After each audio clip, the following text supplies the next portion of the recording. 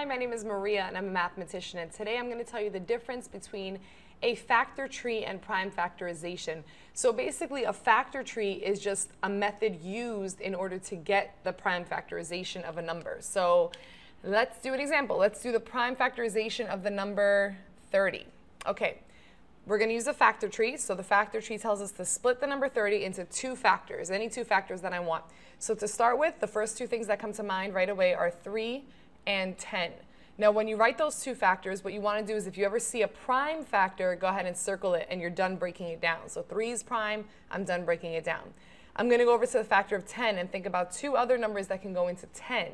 And those two numbers are 5 and 2. And those two numbers are actually both prime, right? Prime numbers are numbers who only have two factors, 1 and that number itself. So these are both prime. Now that I'm done breaking it down, because the last branches are all circled, I'm going to go ahead and rewrite these numbers, and I'll do it in order from least to greatest. So I'm going to start with 2 times 3 times 5. Okay, and you might want to cross it out every time you use it so you don't forget where you are. So the prime factorization of 30 is 2 times 3 times 5. The factor tree was just the method that we used to get there. So this whole method right here is called the factor tree.